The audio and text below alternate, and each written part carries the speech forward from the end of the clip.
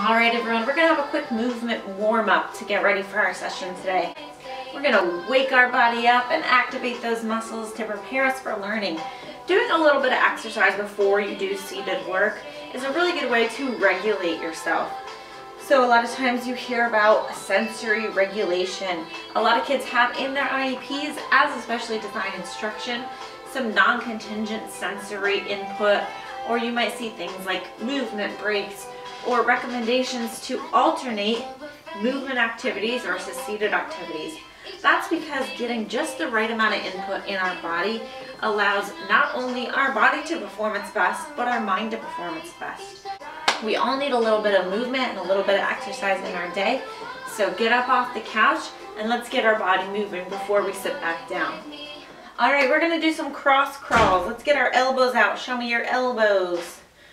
We're gonna take our right elbow and touch it to our left knee, crossing over your body. Get that midline cross, get those abs activated, get your postural muscles ready.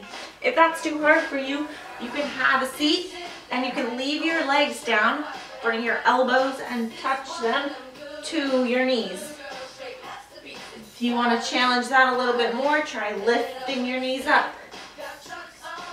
You can also do this laying on your back like you're doing crunches. We're going to do them standing up. Have a seat if you want, if you're more comfortable that way. Let's try them for 10. Ready? 1, 2, 3, 4, 5, 6, 7, 8, 9, 10. Good. Let's give ourselves some nice deep pressure inputs. Put your feet together, arms to the side, cross them over, give yourself a big hug. We're gonna squeeze. 3, 2, 1. Good. Arms back out to the sides.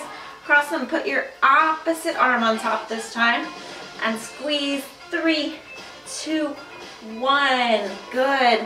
Let's try squeezing our knee up to our chest. Give it a hug. 3, 2, 1. Other side. Squeeze it up. 3, 2, 1. Very good. All right, we're gonna warm up our trunk a little bit. We're gonna do some twists. Twist, twist. Put your arms out to the side if you want. Sweeping them across. We're gonna twist for 3, 2, 1. Good job. All right, stretch it out. Reach to the side and to the other side. Shake it out. Let's give us a neck roll. Roll your neck and the other way. Roll your neck. Great job. All right, looks like you are ready to learn. Parents, did you know that posture during learning is really important? We have to consider the height of this chair that your child is sitting in and the height of the desk that they're working on. Setting up a working space in your home for them to do their remote learning is really important for them to get their best performance out. Okay, so one of the most important things is that you have a solid chair with a back on it to really give you some support. This chair is actually a little bit big for me because when I scooch all the way back and sit up tall, my feet don't quite reach the ground. Ideally, you're going to have a chair that's just the right height for your child to solidly place their feet on the ground. You're going to want your hips at 90 degrees. So if you were to draw a line from your shoulder to your hip and your hip to your knee, it would be a perfect L shape, a 90-degree angle. You're going to want the same thing from your knees down to your feet. So you're going to want that 90-degree bend at your knee. If your chair is too short, you're going to have your knees up higher than your hips. And that's not really allowing you to perfectly stabilize, activate those core muscles, and get ready to work with your hands. So we want 90, 90, 90, 90 at your hips, 90 at your knees, and 90 at your ankles with those feet flat on the ground.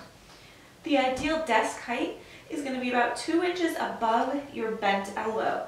So if you just relax your arms down at the side, look at where your elbow bends, and you're going to go about 2 inches above that. So if you look at the bend in my elbow here, this is actually a pretty good height for me. I can sit up here comfortably. When I bring my arms up onto the desk, they're a little bit raised. If my desk is too low, I'm going to tend to round my back and lay over my desk. A lot of times we see this at schools. We see kids sitting and working at their desks like this. Sometimes it's because their desk is too low. One of the first things that I do when I go into a classroom is make sure that the desk is the right height for the student.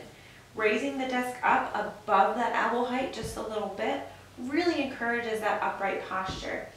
We also learn about tilting our bodies forward, so tilting into our learning space. So we don't want our desk to be too high, because then we're going to have to work up like this. If it's just that right height, we can tilt forward where we're ready to work.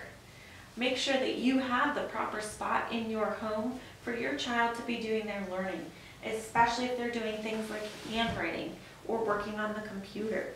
This posture is not only going to reduce the strain on their back and neck, but also engage those muscles so that they are properly ready to do their best.